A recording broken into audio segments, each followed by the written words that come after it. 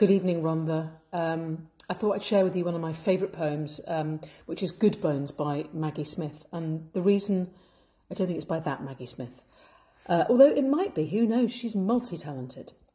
But I've chosen it because it speaks of the two things that I'm going through at the moment, and I suspect lots of you are going through, which is horror at the savagery and brutality and awfulness of what's going on around us, but the real hope that in all the decimation we might be able to build something better.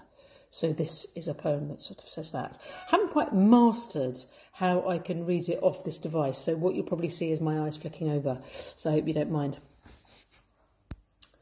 Life is short, though I keep this from my children. Life is short, and I've shortened mine in 1,000 delicious, ill-advised ways. 1,000 deliciously ill-advised ways I'll keep from my children. The world is at least 50% terrible, and that is a conservative estimate, though I keep this from my children. For every bird, there is a stone thrown at a bird. For every loved child, a child broken, bagged, sunk in a lake. Life is short, and the world is at least half terrible.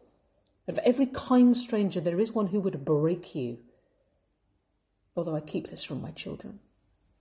I am trying to sell them the world. Any decent estate agent walking you through a real shithole chirps on about good bones.